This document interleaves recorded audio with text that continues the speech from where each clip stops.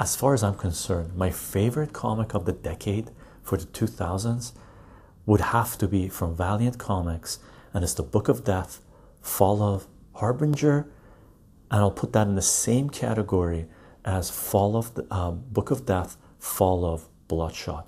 As far as I'm concerned, Fall of Harbinger and Fall of Bloodshot were my two favorite comic books in the 2000s, in the last decade. There's a lot. I'll say my top 10 or my top 20 maybe, right? But those are the first two that come to mind. And we did a reading of Book of Death, Fall of Harbinger, sort of an ASMR chill reading.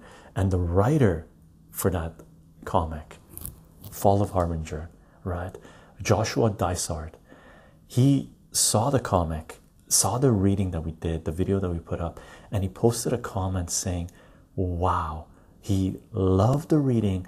And he said the way the reading was done, because he mentioned that he'd been doing yoga for a number of years, and the way we did the reading and just flipping the pages, looking in the panel, and the way the story flowed in that reading really instantly kicked him into a meditative state that he tries to reach through yoga, right? So that was a huge compliment, and I sort of went fanboy on him. I went, oh my god, oh, fantastic, thank you for commenting, I'm glad you liked it, and all that jazz, right? So to me, Fall of Harbinger, for the record, it would have to be in Fall of Bloodshot, two of my favorite comic books of the decade.